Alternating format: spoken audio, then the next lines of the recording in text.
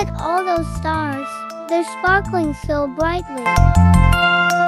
Yes, Bobo. The stars are beautiful. Each one tells a story. It would be so fun if we could play with the stars in the sky.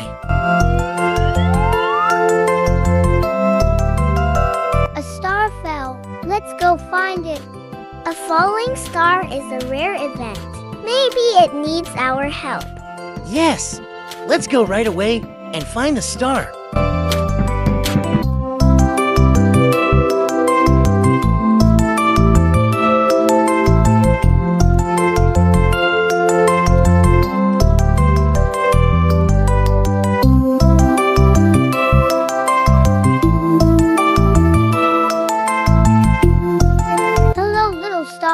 Are you okay? Hello, friends! Yes, I fell from my place in the sky and I can't get back. Will you help me? Of course. We'll help you. How can we get you back to the sky? Maybe our Grandma Mimi can help. She knows everything.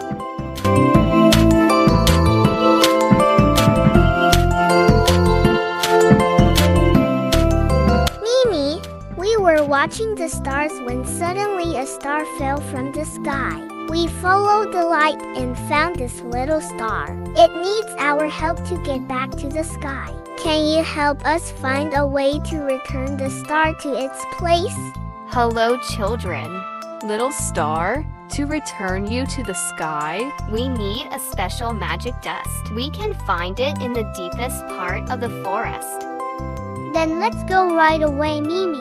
Yes, the little star needs to go back to the sky. Let's go find the magic dust.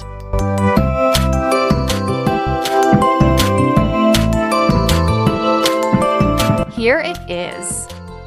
This tree's flowers hold the magic dust. We need to gather it carefully together. Okay, Mimi, we will help. These flowers are so beautiful. We need to gather the dust without harming them. Look, I've already gathered some. With moon's glow and forest's heart, rise and shine where you belong. Return to the sky and let your light be strong. Thank you so much, friends. Because of you, I can return to my place in the sky. It will be wonderful to see you shining up there. We will always remember you, little star. You will be the brightest star in the sky. Friendship and kindness are the greatest magic. There it is. The little star is the brightest one. We did a great job today. Yes, yes. And now, it's as if the stars are painting a new story in the sky.